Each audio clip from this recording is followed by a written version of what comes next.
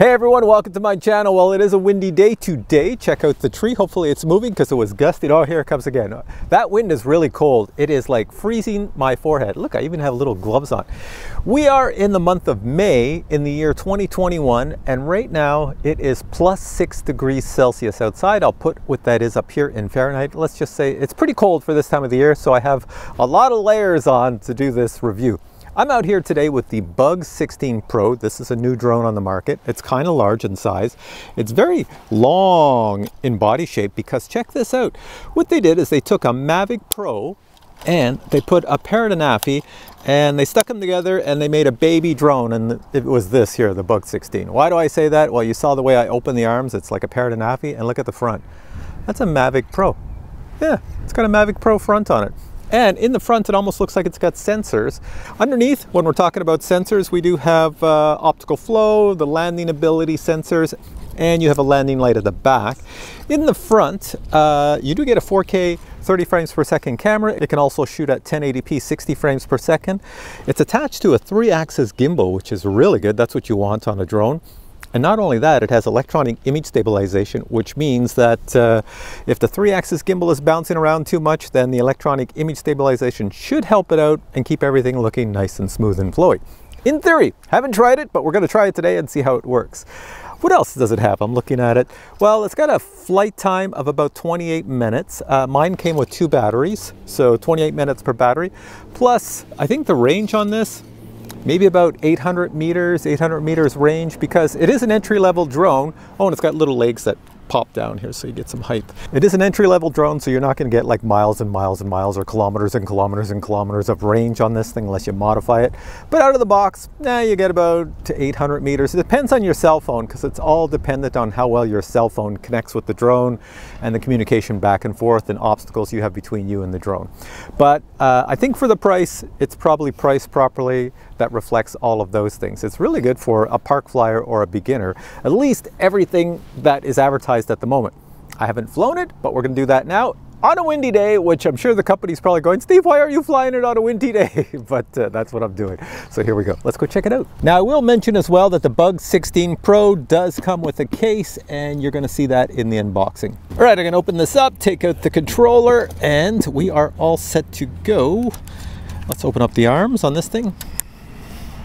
Antenna's up. I'm going to power on the controller. I have a little display up here. You might not be able to see it with this bright sun beaming down, but it's quite bright and my eyes can pick it up.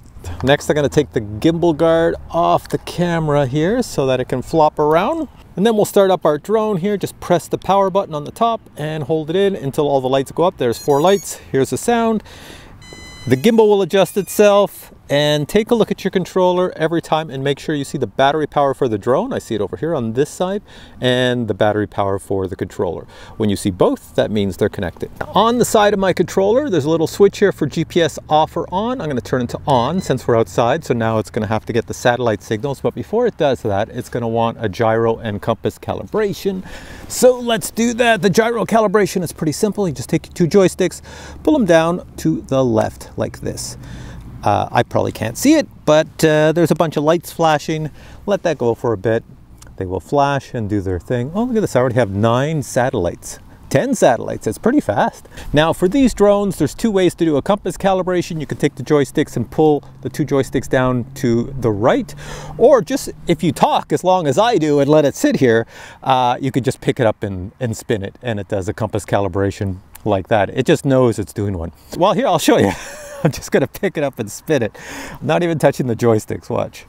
So you pick it up and then you just spin it once, twice, 3 times. I always do 4 with these because I spin them so fast.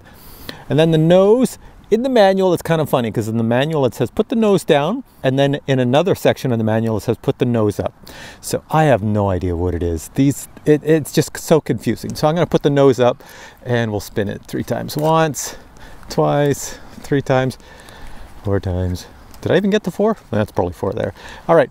Now, the way you know your compass is done is you just look at the lights and your indicator lights. So on the arms, I have red on the arms. And if I look at the back, it should be green. As long as they're solid and they're on, then that's it. So I can fly it now. I don't need anything else. I don't have to attach my cell phone. I can turn the camera on and off with the controller, because a lot of people ask me that. Can I have a drone that I fly without a cell phone because I don't own a cell phone? Yep. You can fly this one right now with no cell phone, have a lot of fun. But if you want to use the features on the app, the GPS features that causes to follow me, the orbit, and a few other waypoints and a few other things, then you need the app. So I'm going to connect my phone to this. Gotta find my phone. Where did I put my phone? Since I've already connected this at home, like when I took it out of the box, I tried it in my basement. I try all my drones, fly them around, everything, and I try the apps to make sure everything works. I already tried it at home. Since I already connected it at my home to my phone remembers the Wi-Fi signal from here and it connects automatically. But just to show you and to confirm that that's the case, I'm gonna turn on my Wi-Fi and check and see what it's connected to.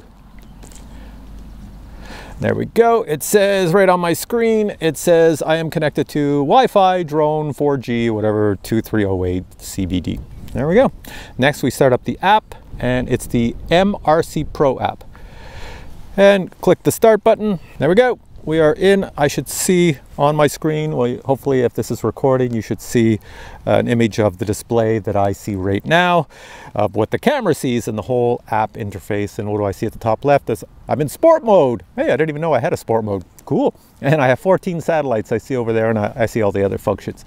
So there we go. And now my phone is giving me a heck. It's saying, hey, there's no internet. So when you see that, just click on keep trying Wi-Fi, because a lot of people, it's so funny, I get these questions all the time. A lot of people will text me and say, hey, my phone says it can't find the internet. Well, yes, that's because a drone does not have the internet in it. I can't surf the internet off my drone. I'm just connecting Wi-Fi. I'm not trying to do internet. So phones don't know that. When they connect to a Wi-Fi signal, they all think you want to connect to the internet. So they're always going to tell you there's no internet. Ignore that. All right, so next thing we do, we want to start the motors. Now, kids, don't try this at home. I'm standing over the drone, but just for the purposes of this video, I'm just going to show you. It's pretty simple. Little red button on here, just press it once, the motors will start, and then we can take it up.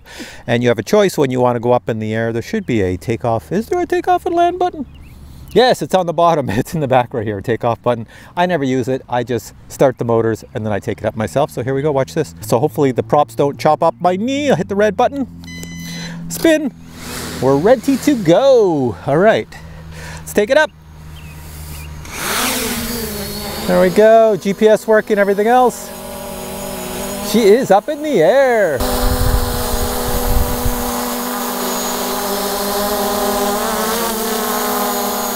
All right, so our Bugs is right here, and I just want to show you the camera settings. So if I click this button up here, there we go. Now you should see it on my screen, little Bugs over there.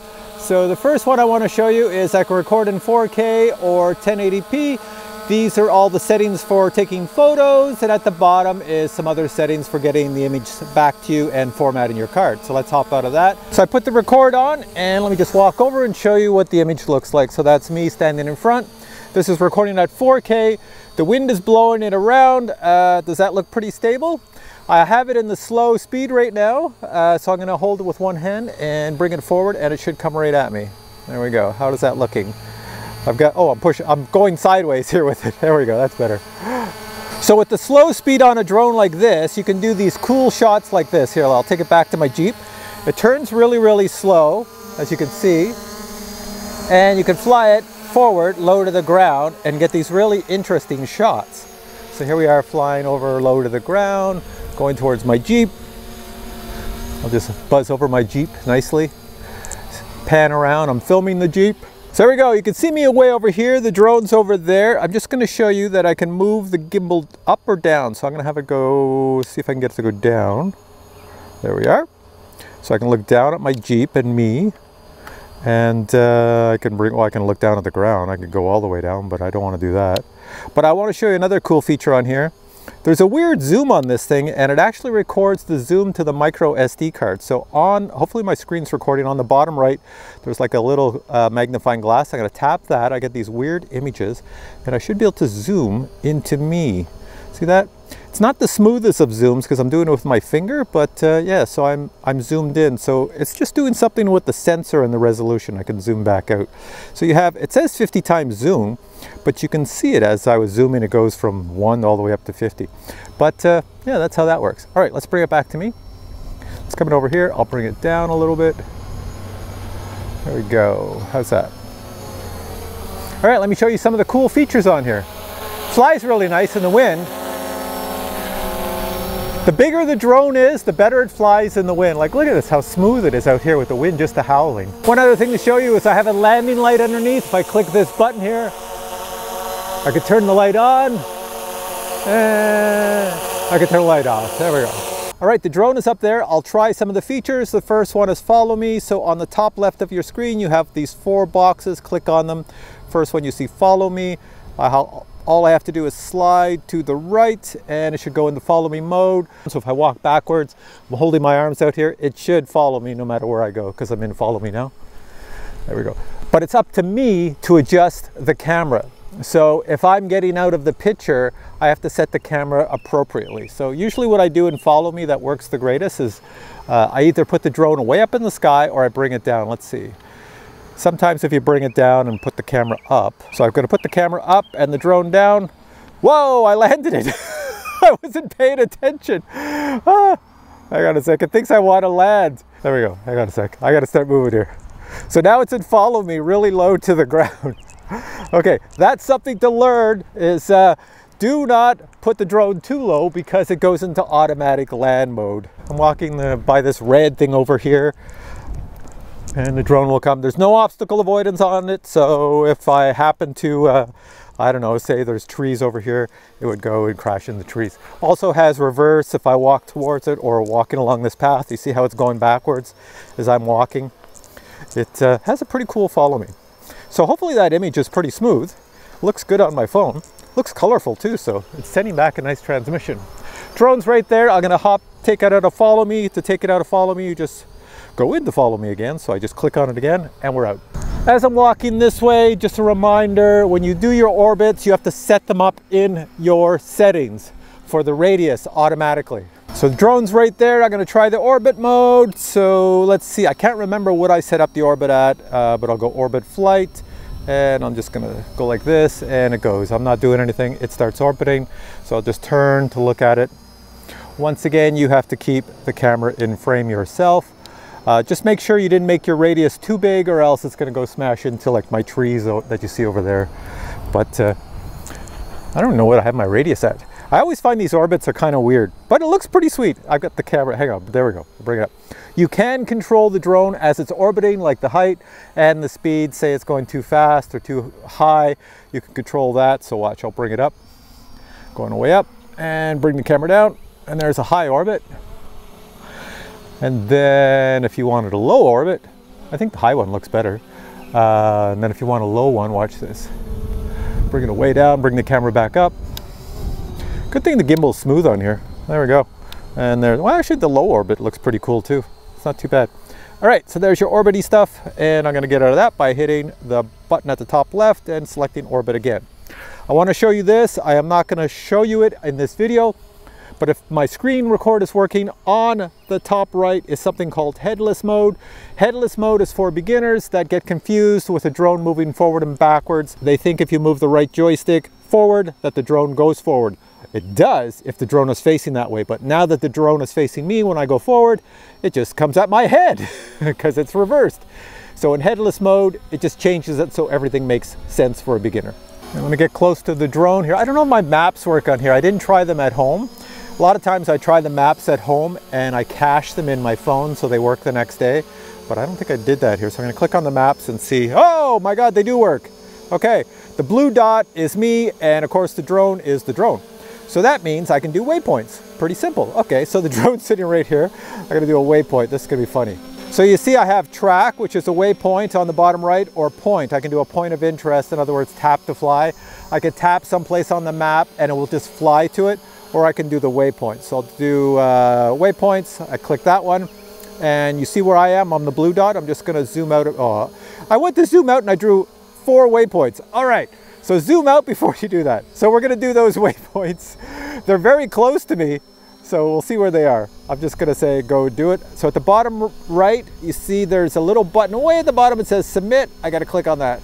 There we go. So swipe to the right and it will go do the waypoints. And there it goes. So success, and whoa, it almost hit me in the head. And I don't know where I drew those lines, but you can see on my screen, if my screen is working, it's gone to waypoint 1. Well, actually, we can watch it here. And then waypoint 2 is probably going to whack me in the head someplace. Here it comes over here. Here's waypoint. Now it's on 3, and then it's going to 4. So depending on how much you zoomed your map in and out, that's how it works. See, this is what I tried to do. Watch, here's what I wanted to do. That's the zoom in and out. But I selected waypoints before I did that, so it drew waypoints instead. So there you go, learning thing for me and anybody else who's gonna goof up like me. So let's hop out of that. We don't want to do any more of those. So the next thing I'm gonna do is I'm gonna take this little drone, I'll fly it around my little area here and take some video and some photos, and then we'll do a return to home. So let's go check that out now.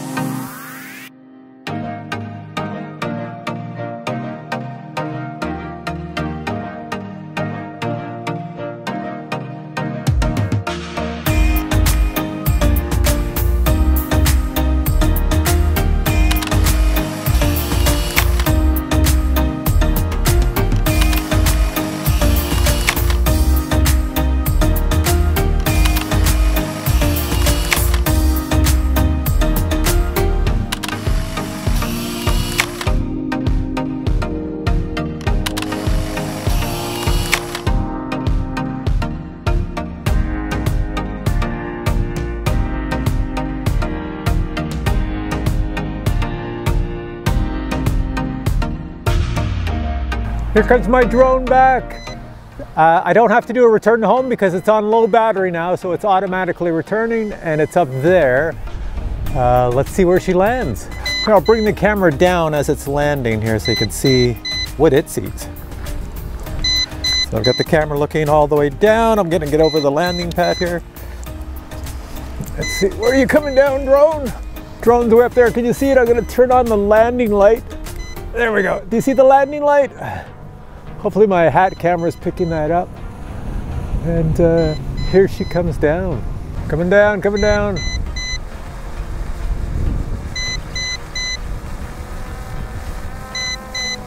Where are you going to land, drone? Well, let's see. The landing pad's right there. It's not too far off. Oh, it's adjusting itself. Oh, that's pretty sweet. Look at this. Look at this.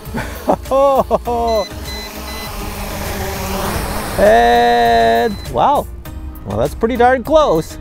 All right, so everything worked quite well on this drone. The next thing I want to show you is what comes in the box, so check this out. When you receive your Bug 16 Pro, it comes in a box that looks like this, and inside the box is a case, and when we open the case, we're going to see the Bug 16 and accessories. For some reason, the Bug 16 Pro looks like the Starship Enterprise. It does have interesting arms that unfold just like a parrot and naffy. Yes, even from this angle, it still looks like the Starship Enterprise to me. The specifications make no mention of sensors in the front, but it certainly looks like there's something in there. On the bottom of the drone, we have the landing light, landing sensors, and optical flow sensor. Removing the gimbal guard, we can see our 3-axis gimbal and 4K 30 frames per second camera. Micro SD card does go here, the forward legs do fold out, and the drone does have brushless motors with foldable props. My kit came with two 3200 mAh batteries, and to put the battery on the drone, just slide it into place. Since the drone is such a nice looking drone, a very nice looking controller is also included with arms that pop out for easy holding in your hand. When you power it on, the display is visible in sunlight. The buttons on the controller are well labeled. If we look at the top left, that's take a photo, take a video button. Then you have your red button, that's motors unlock and start them up. And then we go to the right hand side, we have the power on the controller and then the return to home button up top, plus the GPS on or off button on the side. On the rear we have our speed control, our landing lights on and off, plus our gimbal up and down button, plus we have our antennas, and we have the attachment for whatever cell phone you may have that you wish to fit into the holder. For accessories we have two USB-C cables, spare props, a micro Phillips screwdriver, and we also have the instruction manuals as well as stickers. Weight of the drone is 628 grams. Final thoughts on this drone. I have no complaints. It's exactly what I expected. It flies well. It was windy here, so you know, 2 thumbs up for that. It could fly in the wind. I had no issues with the wind. Range, I could fly from where I was standing here, away out in the field out there. Always, I could see the drone in my eyesight, a little speck, and even when I went over the football field. I didn't push it farther than that because I noticed that as I got farther and farther and farther away, the video was getting a little choppy, and eventually what happens is if you get choppy video, it just cuts out. So with my phone, I was getting a range, I don't know, I'm just gonna guess, maybe 400, 500 meters. That was my range with this, just flying it around here.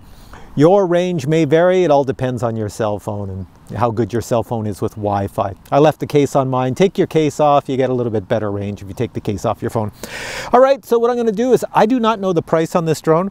I know it's available on certain sites.